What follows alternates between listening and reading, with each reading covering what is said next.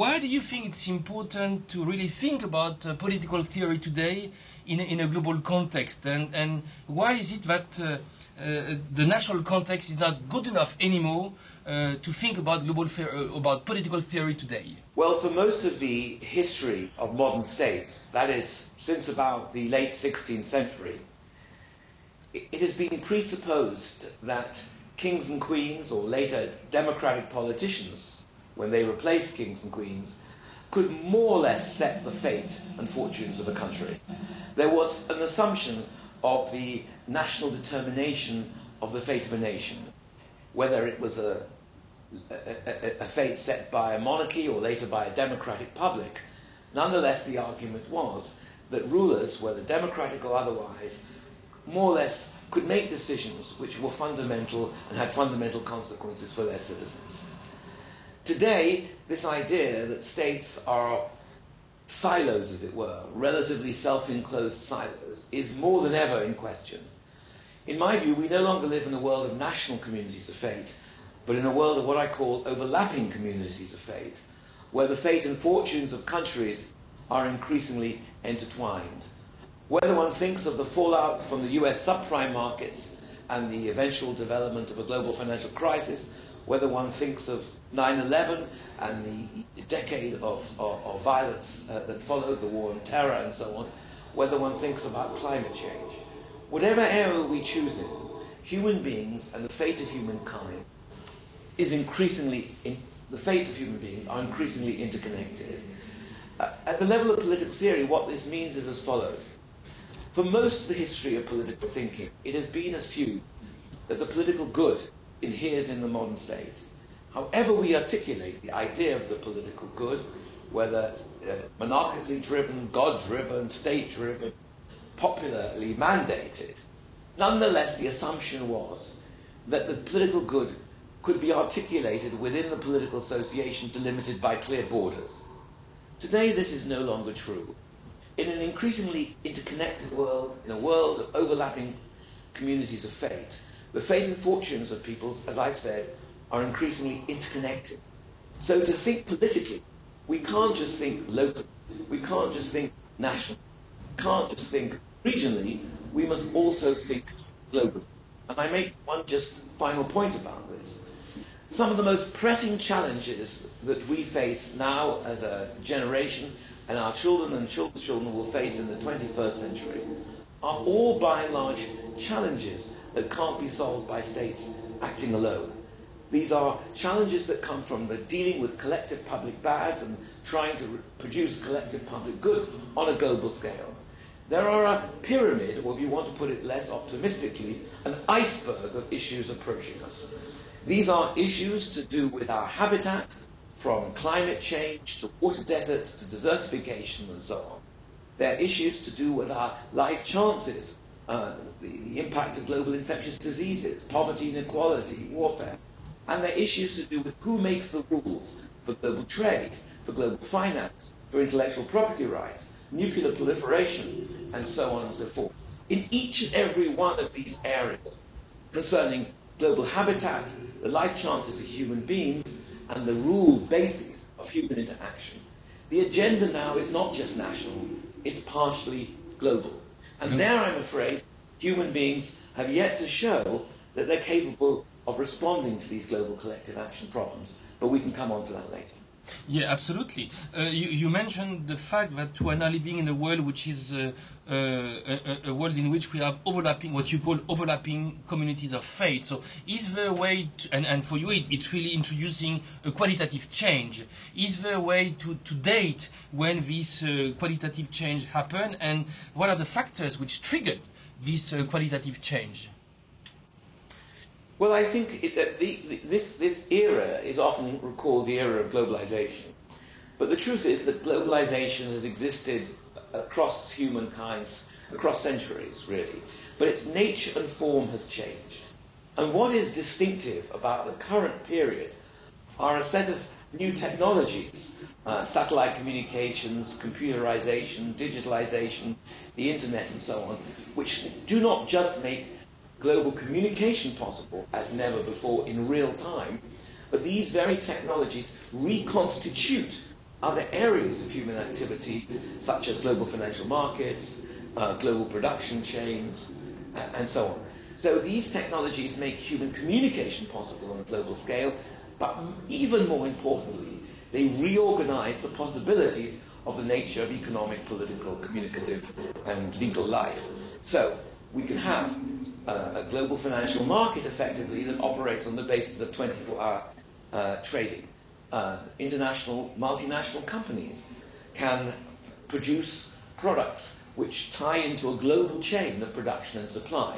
When you go into your local supermarket, or I go into my local supermarket, there are goods there from all over the world. And when we check out, often in a large supermarket, our order is sent back to headquarters, where computers are processing the orders of each and every person going out through those checkout counters, and new orders for those goods are being sent across the world, whether it's for flowers from West Africa, whether it's for textile products from other parts of the world, whether it's for supply of beef from Argentina. This is a global supply chain now, made possible in real time by these changing technologies. So what has happened? Increasingly, throughout the 20th century, and in particularly the last 2 to 3 decades, is a growing confluence of change across different areas of human activity, driven by new information technologies, which makes the world more interconnected than ever before, ensures that something that happens in one time can easily in place, can ricochet across the world in its instantaneous consequences, and so on. This is a new era driven by new technical possibilities. So initially, this qualitative change took place in the areas of technology and in the field of economy, and then it had consequences in the political sphere, right? So does it mean that the nation state, or the polity as we knew it in classical terms, is definitely finished? No. I mean, I think if you look at Europe as a paradigm just for a moment, it's not a paradigm for the whole world, but it's a way of answering your question. Mm-hmm. You can be a citizen, let's say, of Glasgow, the city of Glasgow, and operate as a citizen in your local city capacity. The same person can vote in the Scottish elections. The same person can vote in the UK elections. The same person can vote in the EU elections. So this citizen of Glasgow is engaged in 4 overlapping forms of political membership, all of which have relevance at different levels. City politics is preoccupied with distinctive issues of cities. National politics is to do with a whole range of issues that position countries in relationship to each other. But unless there's also another layer of politics, super-regional and eventually global, that deals with the bigger questions and problems and challenges that link us all together, climate change being the big paradigmatic one, then these problems will not be solved by deliberation, democracy, accountability, and justice. They'll either be resolved by global markets with all their problems because they produce externalities which run out of control, like the global financial crisis, or the decisions about all these big issues will be taken by small clubs of states who always take decisions inevitably and not unreasonably in their own interests. Mm-hmm. So, in fact, so you're saying that what is key in all this transformation is the notion of overlapping communities of faith, and it makes sense because you started with this notion, and that while this notion of overlapping communities of faith somehow has found a political and legal framework at the regional level in the European context, at the global level we don't have yet a political and legal framework to really act upon it. But let me just take Europe for a minute, then go to the bigger global level. Mm-hmm. Europe was, Europeans don't like to recognize this, but Europe was the most warmongering region of the world ever. From the late 16th century, Europe explodes out into the world in a process of colonization and empire, which proclaims certain standards for citizens living within European boundaries and negates those standards for people outside those boundaries. And then when empire reaches its absolute zenith in the late 19th and beginning of the 20th century and comes under pressure, European powers turn their force and violence against each other in 2 calamitous world wars. Who would have thought, and here's the question, that this most warmongering region of the world, even perhaps despite the Enlightenment, despite the Renaissance, the most violent region of the world, could have transformed itself into a Kantian Pacific Union, which is exactly what has happened. What is now unthinkable in Europe? War among European states. The idea of war among European states has effectively, in the second half of the 20th century, been removed by the establishment of the EU with its sui generis legal structures, legal bodies, a human rights regime, a European court, a European human rights court, and so on. This was unthinkable 70, 80 years ago, and yet it has transpired. Now, at the global level, of course, we don't have such a union. We have, in fact, a world of increasing multipolarity, where the UN system, which was founded in 1945, is increasingly at odds with a world where the balance of power is shifting very quickly, notably to the east. We live in a context of new emerging powers, India, China, Brazil, and others, who want a louder and louder voice, and why not, on the global stage. But on the global stage, our institutions, rooted in 1945, are protecting the interests of these old established powers, inevitably those of the West, who were by and large the victorious powers of 1945. Nonetheless, it is the case that the present global order splices together two things: the interests of sovereign states on the one hand, and the universal values of the UN Charter and the human rights regime on the other. And these things push and pull in different ways. But the positive thing I want to say is, whilst we see signs, as it were, of the development of a universal constitutional order in Europe, we also see some stepping stones at the global level. I think of the law of war and the human rights regime in particular as two sides of the same coin that seek to circumscribe the nature of sovereignty and sovereign power. In the 17th, 18th and 19th century, sovereignty meant effective power, might made right. Today, that is not true in international law anymore. Legitimate authority is circumscribed by claims in international law to maintaining certain democratic standards and human rights values. This is a fundamental shift in human law. So, at the international level, so the law of war and human rights regimes together are two sides of a legal coin, which are the beginnings, only the beginnings, of a universal constitutional order. And as we are in the beginning of the 21st century, I think we can see a number of trajectories. We can see the gradual weakening of the UN system in the face of emerging powers which are not adequately representative in the UN system. We can see the fragmentation of the global order into competing rival power blocks, much like the 19th century. Or we can see the beginnings of development of this universal constitutional order into a more democratic and just global system. But for that, we would need to meet a number of tests. Can we solve the disputes about trade rules? Can we solve the disputes about financial markets? Can we solve the disputes about nuclear proliferation? Can we solve the disputes about genetic research rules? Can we deal with climate change? And at the moment, this does not look promising. David, these three tendencies that you identified, a gradual weakening of the UN system, one. Second, fragmentation of world order. And third, the beginning of a world constitutional order. So are these, in your view, tendencies which are effectively happening, or are these possible scenarios for the future? And so, first question, is it really happening? And or are these simply possible scenarios for the future? Well, I think the UN system always spliced together cosmopolitan and universal values on the one hand with sovereign interests on the other, often producing contradictory effects. Secondly, the UN system embedded, above all in the Security Council, but also in the World Bank, the IMF, and so on, the dominant interests of the victors of 1945. Not surprisingly, they built the institutions to suit their interests. This is almost not natural.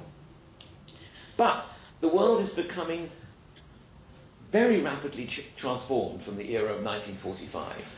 Economic globalization and multilateralism, one might say, are the victims of their own success. New emerging powers have developed in these contexts with great speed. China and India, for example, have been able to take advantage of selective entry into the global economy to enhance their economic development in a way that was completely unanticipated. Distribution of power in the world is changing faster, I think, than any moment of human history. And if we look at this at the level of a multi-dimensional chess game, at the top level, the world is still unipolar or bipolar, let us say. Power is concentrated at the coercive level between the United States and a rising China, with Russia some. But at the economic level, the world is increasingly multipolar. The West can no longer write the rules of the global stage as it once could, because the new powerful emerging voices have a capacity to block and veto what it is that is put on the table by Western powers. And at the third level, let's say, of cultural power, communication, soft power, the internet, we have a babel of voices. Now, in the age of empire, empires cut down from dominant coercive power, economic power, through to culture in one container. Today, this is no longer true. There is huge complexity between levels. Being the most powerful military country in the world, the United States, doesn't even translate into the capacity of this country to win the peace in Iraq, Afghanistan, and probably now also in Libya as well. Mm-hmm. We live in a much more fragmented, complex global order where there are a babel of emerging voices of different kinds of discourses. And the question is there a way of binding these voices together so they all find legitimate expression and yet can compromise with each other sufficiently to deal with the big issues of our time? You mentioned this gradual weakening of the UN system and then the beginning of a constitutional world order. But is it possible to move forward in terms of a constitutional world order with a UN system which is weakened, as you said, and which is running the risk of becoming relevant? And what could be, in other words, can we have a constitutional world order without a stronger UN? Well, I think that there are 2 points to make here. One could easily be pessimistic about the complexity of global politics today. I think the failure of international negotiations at Doha, financial market reform and climate change, for instance, do not point in a very positive direction. Nonetheless, it's a great mistake to read the politics of the present into the past and the future. Circumstances change. As I've said, there are remarkable 20th century developments in Europe and in international law and politics that can be built on, these cosmopolitan stepping stones, as I call them. We're now faced with a number of choices. We know what doesn't work. Market fundamentalist philosophy that stresses that markets are the best way of resolving collective action problems, we know doesn't work. Markets produce massive externalities, they run out of control, they produce energy degradation and environmental degradation, which needs politics. So, number 1, market fundamentalism is not the way to go. 2, non-democracy, the politics of small clubs taking decisions in their own interests, is also, in my judgment, not the way to go.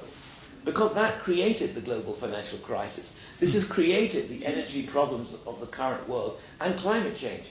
It was the small clubs of industrial nation states protecting their interests that created the financial standards which eventually collapsed into the global financial crisis, which created energy legislation and energy patterns which has led to climate change and so on.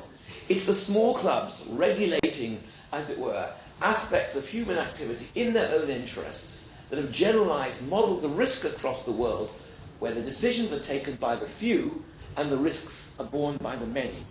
Mm-hmm. So can we create a new era that meets just 2 simple tests? Mm-hmm. And in my view, these are the tests of modern politics. You wouldn't call a modern state if it didn't have some system of impartial taxation and some system of impartial representation. Mm-hmm. A state that depends for its revenue on the donations of the rich, we wouldn't call a modern state. A state that is represented still to these days by autocrats and monarchs or the rich, we wouldn't call a fair and representative state.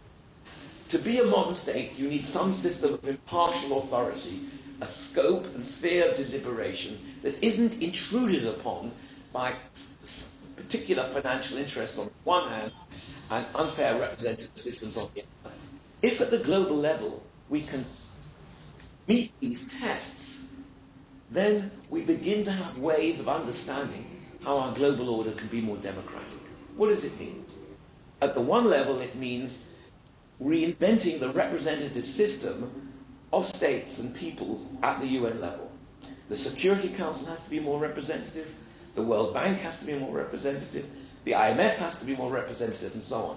And the revenues which these bodies utilize in order to pursue global public policy and address global public bans can't just be from the voluntary contributions of the rich, because they will always block policy that they don't like. We eventually have to have a system of global taxation, whether it's a global financial tax like a Tobin tax or a global carbon tax. One can imagine any number of possible proposals. But unless we move to a system that is more representative and better financed, we won't have a UN or a global governance system robust enough to challenges ahead. Now, Max Weber wrote that the character of public life is determined by the sources of its revenue. This is a very simple but profound statement. In other words, if the sources of revenue are the rich and powerful states, they will always have a stranglehold on what it is that can be done. So global institutions need to be more representative, and they need to be funded more impartially to meet the collective action problems that we face. Finally, let me say, and obviously, is this feasible? Well, you and I don't know in the long run whether it's feasible. It was Hegel in The Philosophy of Right who wrote that the owl of Minerva flies at dusk. Wisdom comes when you look back in time, not forward. However, I think there are some optimistic signs. In the last few years, we've seen the collapse of the club model of the G1, as I call the United States, the G4, the G5, the G7, into the G20. This recognizes already that the global basis of discussion can no longer just be focused in the rich countries of the world, but must be broadened and widened. Secondly, as a result of the global financial crisis, we've seen an increase in the participation in virtually all the institutions of international financial governance. This wouldn't have been happened. This couldn't have happened before. But thirdly, and something most importantly, we do not see that the emerging voices of the developing world, of the basic countries, the BRIC countries, or whatever we call them, want out. They don't want to undermine the UN system and the system of global governance. They want to be included in it on fair and equal terms. So the challenge is not to include them. The challenge is, can we stop the West from continuing to exclude them on unfair and unreasonable terms? We'll go back a little bit later to the issue of taxation and representation, but precisely on this very issue of rising powers, China, India, and so on. So you feel that they are committed to the possibility of a world order, I mean, of a constitutional world order. And if it is the case, then so they are committed to a foreign policy which wouldn't be the captive of a narrow understanding of the national interest. And if it is the case, then how do they fit in the new institutional order at the global level? And how does this institutional order evolve and change? Well, I'm not sure I would go along with your first point and saying that they necessarily want in to the global constitutional order as we know it. Yes. The stepping stones in the law of war and human rights law were ultimately stepping stones created by Western powers above all after they reflected on the catastrophe of the two world wars, of the Holocaust and Stalinism and so on. Whether these values can be embraced by all the emerging powers with often their different discourses and different priorities is, I think, an open question. But we can come on to this question later. What I want to say is something actually a bit more modest and a bit more minimal, which is to say, on the current evidence, these new emerging powers, particularly India and China and others, They want to be represented in the global system on more fair and equal terms. They don't want to create alternative institutions. They don't want to run from these institutions. They want their voices to count in the global dialogue that is about the core challenges of our time. Mm-hmm. And that's the point I wanted to say. And the evidence is, for example, the G20. The old narrow clubs of the G1, 4, 5, 6, and 7, everyone now knows are too small a set of communities based on old Western interests. The G20 is a stepping stone to a wider discourse among a wider series of populations and countries. And therefore I say it's a stepping stone in the right direction. So this stepping stone, so will lead to what kind of values, to what kind of principles, which would give to this new order its normative framework. So what kind of values, what kind of principles do you envision for this new world order? Well, the principles that preoccupy me in my writings and in my books, especially on cosmopolitanism, are principles that derive ultimately from an understanding of democracy. The principles that are at the heart of my own normative philosophy, as it were, my own political philosophy, are a cluster of 8 or 9 principles, but I will reduce this for the purpose of our discussion to a very few. The principles of the equal moral worth of each and every human being, the principles of self-determination, the principles of consent and deliberation, the principles of sustainability to ensure the sustainability of the planet, and the principle of social justice, the avoidance of serious harm to people that damages their capacity to participate in public life and in their own private lives. Now, this cluster of principles were initially articulated, not the principle of sustainability, but the core democratic principles, the equal moral worth of each and every human being, the critical importance of self-determination through citizenship, the idea that there should be some social provision so people can meet their minimum standards of living in societies. These principles were set out in the 17th and 18th and 19th centuries by social movements struggling to democratize autocratic and absolutist regimes, to ensure that rulers were accountable to the ruled, to assure that governors made decisions in the interests of their citizens, in some system of accountability. And the revolution, of course, was the transformation of absolutist regimes into democratic, modern, liberal democratic regimes. But there the assumption always was that the equal moral worth of each and every human being, that the pluralism of public life, that self-determination of peoples could always be entrenched in a neat, bordered community. That's the idea of democracy. That is the wonderful notion of modern democracy on the one hand, and its tragic limits on the other. Democracy is for citizens who are included in borders. Decisions are made for them in a system of governance that assumes that once every few years there will be a democratic election and rulers will have a democratic mandate to take whatever decisions they need to be taken on behalf of their citizens. But today, it seems to me, these principles are as important as ever. Let me say, the principles of the equal moral worth of everyone, the principle of self-determination of all human beings, the absolute centrality of minimum concepts of social justice to ensure that people's life expectancy and life chances are protected, and to add to that some notion of sustainability. Now, these principles were once thought that they could be entrenched in silos, as I call them, in those containers of bordered states. Today, if my arguments that I've already made are true, this is no longer the case. Democracy is no longer something simply entrenched in silos, because the challenges of our era burst these silos. So what does that mean? It means that we need to think of the future of democratic politics as a politics of cities, Glasgow I mentioned, as a politics of subnational regions, states in the US, regions in China, subnational regions, Catalonia, Scotland in Europe, but also states that need their vitality to be responsive to their citizens, but also at the super-regional level, like the EU, but ultimately also at the global level as well.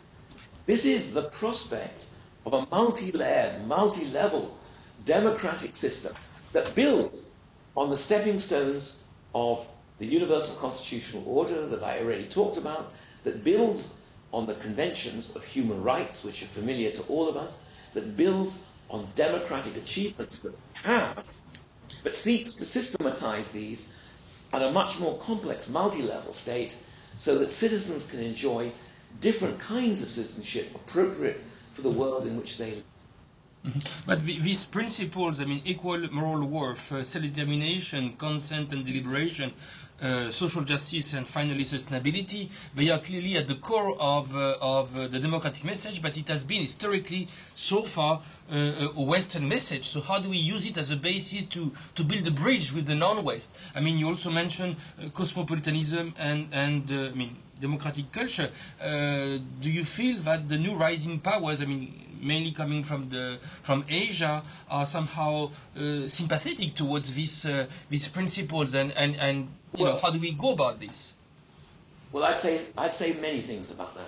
First of all, I would say, to paraphrase the American philosopher Bruce Ackerman, there is no country in the world without women who do not seek equal standing and equal rights with men. There's no country in the world without men who seek to throw off the yokes and demands of deference. There's no country in the world without people seeking to free themselves from the burden of physical need. The principles of equal moral worth, self-determination, minimum standards of justice, and so on, are the conditions of a just life, of a just democratic life, in which pluralism can flourish, but constrained by the recognition that each and every one of us are due our recognition as well. So my first argument would be that these democratic values, or cosmopolitan principles as I call them, are the basis of the yearnings of all human beings, wherever they are, for a life of choice, of self-determination, and self-governance. That's the first thing. Second thing, we should not distinguish the origins of principles, say in the West, with their validity. The fact that certain principles have their intellectual origins in the West, it says nothing about their intellectual validity in general.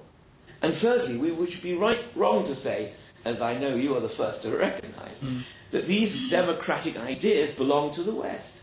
Think of Brazil, think of India, the greatest, largest democracy in the world.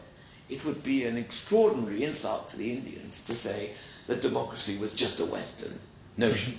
So my view is that these principles are the underlying principles that are embedded in every struggle of every human being everywhere to bring power to accountability, to create a space for self-determination, and to recognize their ability to make their own choices, but always choices of all of us, constrained by the choices of others. And the way you do that without violence is through extending this into a dialogue and ultimately a democratic dialogue. And so, on the basis of these principles, which you are telling us have a universal reach and a universal validity, what kind of institutions do we build? Well, let me build on what I've said for a moment. A thought experiment which is inspired by John Rawls, but different to John Rawls. Just imagine if we thought of the whole world order as one tower block. One tower block. So today, at the top level, you would have the United States living in the penthouse and Europe somewhere up below, helipads and water supplies and abundant energy, rapid lift services, good, reasonable health services and so on. As you go down the tower block, you get actually more and more people packed into more and more into the floors, living in increasingly compact, compressed lives with less space, less resource, slower lifts, less access, and so on. Now, if you ask these people to do a thought experiment and say, how would you design a world order if you didn't know what floor you were going to eventually end up on this tower block? At the moment, we all know where we end up. Someone's an American citizen, someone's a Chinese citizen, someone's we know where we will end up. But if you stripped us of the knowledge of where we will ultimately end up, just suspend that one assumption and say to people, design a tower block as a metaphor for the world order, as if you did not know where you would end up. And what do people design? I do this with students all the time. What do they design? They design a system of fairer distribution of resources, greater equality of opportunity, greater minimum standards guaranteed to each and all, greater concern with global collective action problems and externalities, and so on. Just the same principles that we spoke about earlier. So, what institutions? There is no simple institutional blueprint to create a more democratic global order. We just need to know what our direction of travel is. If you think of the literature, the great literatures of political philosophy and theory in the 16th, 17th century, Machiavelli, Hobbes, Locke, Rousseau, and others, they developed concepts for a new world order, the idea of the modern state, which took some years to crystallize into its contemporary state form. Today, we need to redefine what we mean by the political good in the ways that I described earlier. And we have to set out the stepping stones to a universal constitutional order marked by greater democracy and justice. We can say what that means in the short term. It means a democratizing process in the UN. It means changing the representative structure of the Bretton Woods institutions, of the IMF and the World Bank. It means building institutions to be able to handle issues of environmental injustice and to deal with issues of climate change. But we can start with small steps. And just so long as we are on a road consistent with our principles and consistent with the ultimate goal of giving equal voice and dignity to each and every citizen, and at the global level creating forums of debate and assembly which are more representative of the world as it is today, of the new emerging voices, and so on. We cannot any longer run the world on a club model based on the pattern of historical power from the 16th century to the late 20th century. This world order is changing. And if we want collective institutions that can govern in the name of the wider interests of humanity, we have to include these diverse voices in a more democratic, global, just, equitable, and sustainable world order. Now, this is a very, very ambitious project. I've written about it all my life. There are no guarantees that we will move in this direction. As I've already said, where we are today is not where you would ideally start if you wanted to travel in this direction. But knowing the direction of travel is critical to knowing how we can solve policy debates that affect us today. Trade rules, financial market rules, genetic research rules, climate, and so on. So one of the key elements to really move forward step by step is to really widen participation and representation, and as a way to go beyond the West paradigm, as a way to go beyond the club paradigm and so on. But I mean, this widening of participation and representation, should it go beyond the intergovernmental dimension? What about popular participation and representation at the global level? And if you feel that it is something which is a workable possibility, how do we go about? I mean, first of all, is it something which is desirable? And secondly, if so, how do we go about this? I would say three things about that. First of all, it's important to be clear about the direction of travel. Secondly, we have to also be clear that whilst it takes time to build institutions, the trouble is that most of the global collective action problems we face need to be solved in this century. So we're faced with a paradox. Human culture, identity patterns, institutions take a long time to build and change. And yet, we are faced with circumstances of great urgency, above all those of the irrevocable change to our climate and habitat. How then can we create institutions and travel on the road fast enough to make a difference? Well, we can't be optimistic, but nor should we be pessimistic. First of all, we know what doesn't work. Market fundamentalism doesn't work. Narrow club models don't work. So we know we have to be more inclusive, more participatory. We have to change our institutions at the formal level, but we also have to change them at the level of civil society, because it's there where people participate in social movements and social challenges and social networks and public-private networks that innovation and governance into innovations happen. So this transformative process has to be, as I've written about in some of my books over the years, a double-sided process. We need to both democratize our governance institutions at the local, national and global levels, but we also have to ensure that civil society is vibrant, dynamic and full of mischievous protesters who demand of those who have power and make policies that they take account of the pressing global challenges of our time. What does this translate as an institutional pattern? Well, I think it translates into a world that I've already hinted at, which Europe is something of a paradigm of multi-level, multi-led authority from the local city through the region to the global level. It must mean the democratization of our global governance institutions. We can still have a Security Council based on the fair representation of regions of the world, not the old power structures of 1945. After all, if you were redesigning the Security Council today, would you give Britain and France a veto power? Would you put them on the same standing as the United States and China, for example? And the answer is, of course, you wouldn't. You would seek a system of representation in the Security Council that embodies the voices of the world's regions on a fair and equal basis. You could still have a chamber of states, as the General Assembly is at this time, but I still think you need a chamber of peoples, a chamber of people's voices, so the world's peoples have direct access to a deliberative chamber to raise and debate issues of pressing global concern. Now, what is the actual model of this diverse representative system at the global level? Well, I think at one level the European Parliament is one such model, but there are many such models. I do not think it is easy to imagine in the short term the direct election on a global basis, as it were, of a single global parliament. But there are many ways to make something happen like that in the short term. For example, the election of single country parliaments to such a chamber in proportion to the size of their population, let us say. There are a variety of proposals we could put on the table. The shortage is not of good intellectual ideas or of good policy prescriptions. The real shortage is not there.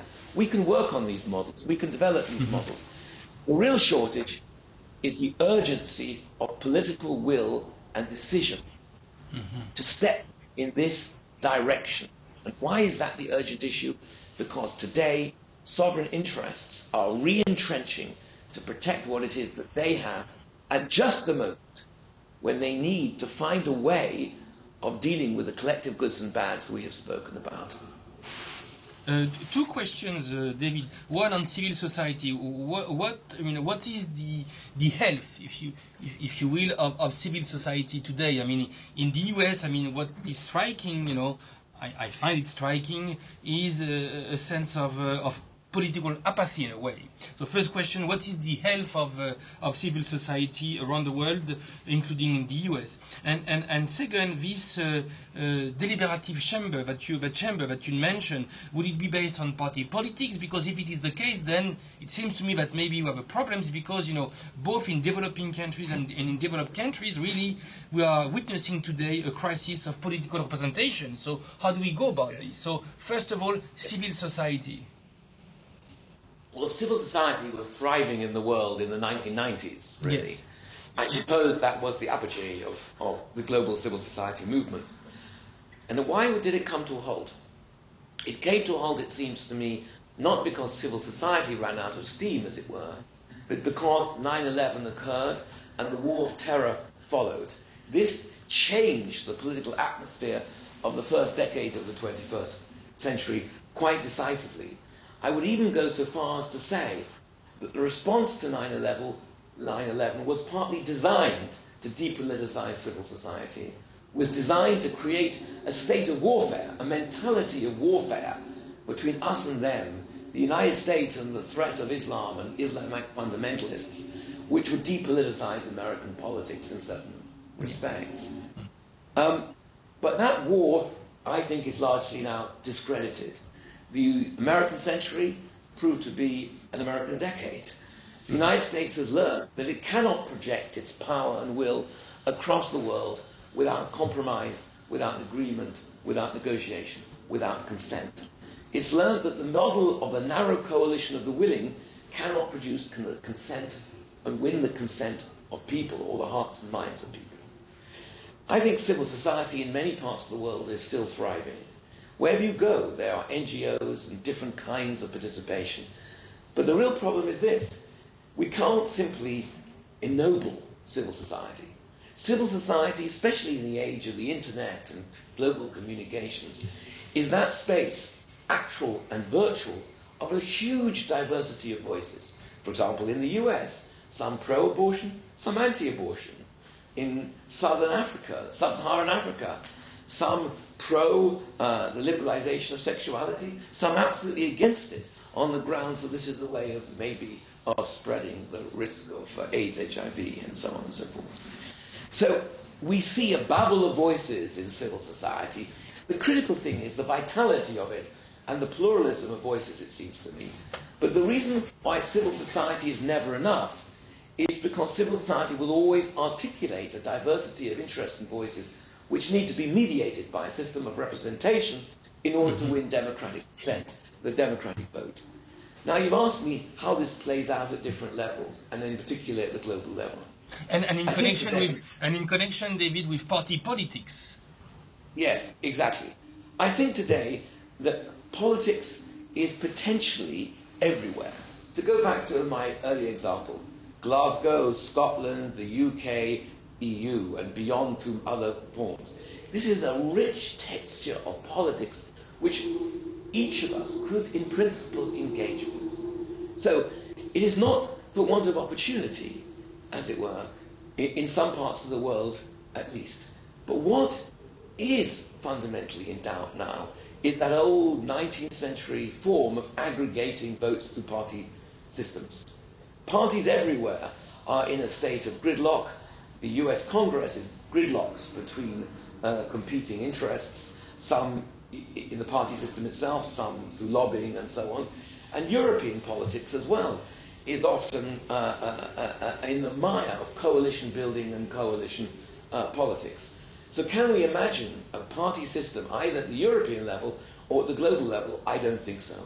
This is beyond, in the short term, even the medium term, our capacity to imagine as effective political organizations. No, I think we need much more direct mechanisms of political representation, much more deliberative mechanisms of political representation, in which deliberative chambers at all levels are representative of the diverse voices in societies and regions of the world, and that is magnified up to the global level. You don't need parties to organize these voices. You need clear, deliberative channels to project the authenticity and authority of these voices into decision-making fora. So I see that a global chamber would ideally be statistically representative of the diverse regions of the world, of the diverse peoples of the world, and would have, a powerful, let's say, decision-making influence on policy-making at the global level, a vital source of the articulation of voice, of diversity of voices, to be taken account of in other chambers where policy is set and made. But historically, the way we have been going about participation and representation has been through a certain level of institutionalization, which has also meant a certain level of professionalization of politics. So how do we go about, and clearly it has been a source of problem more often than not, so how do we go about this so that we avoid this problem at the global level? Yes. Well, politics at the local and regional and national level have been really built around the 19th century Weberian conception of hierarchical bureaucratic parties. Yeah. This was the industrial solution to politics, the industrial counterpart of politics, the notion of the centralized party that alone, it was thought, could organize voices and interests in a particular articulation at the national level. But this was before the age of new communications. It was before the age of digital technologies. It was before the age of the mobile phone, of the internet, of direct communications. It was before the age of the possibility of polling people across the world with almost instantly about their views and choices on various sorts of questions. This is not the 19th century world of hierarchical bureaucratic organizations, whether industrial or party-based. It's increasingly a much more decentralized, confusing world of multiple voices in new network communication systems. This, I think, suggests the possibility of changing our political imaginary, away from the idea that you represent people's interests just through party mechanisms and so on, and more that we recognize that we have the capacity to represent people's views and groups' views and the views of others directly through these new mechanisms of network communication, deliberation, and so on. It's an entirely different model of politics. But in a way, you see, so you are saying that the political culture in which we continue to live in is still behind when it comes to the technology, the communication means which we have today. And then second question, what are the trappings of this new communication world in which we are? Well, I think that, as I said earlier, we don't start from nowhere. Okay. We start already in the beginning of the 21st century knowing a number of things. We know that we are capable as human beings of committing the most horrific atrocities in relationship to each other. We have reinvented our institutions to try to mitigate this. We have, in Europe, built the European Union to create a County and Pacific Union that abolishes war within Europe. At the global level, we've created constitutional stepping stones to a new universal order that embeds the law of war on one side and human rights law on the other. And for all the limitations of these structures, and they are very, very limited, they are nonetheless achievements. They embody the wisdom of the past that we need to build on in our politics. And what do these structures tell us?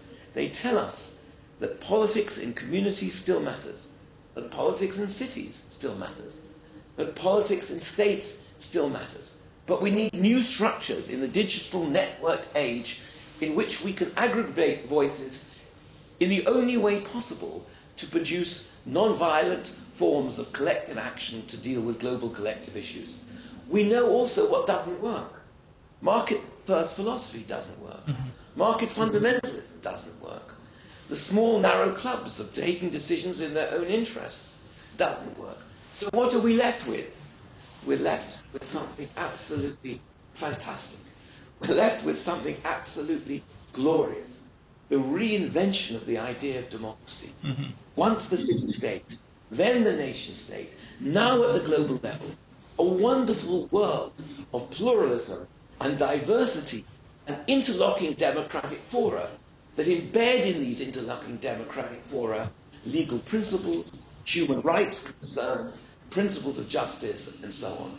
This is the vision embedded in our past that Cosmopolitan seeks to project forward as a choice we can make, and as a choice we must make because we know what does not work. And so what is left is this productive way forward.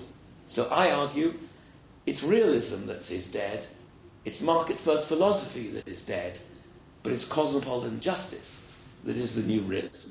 And so perhaps as a way to end our conversation, the notion of global policy. I know that you are very much interested in this notion, and it seems to me that you are seeing it as a way to try to make this new vision of democracy a possibility.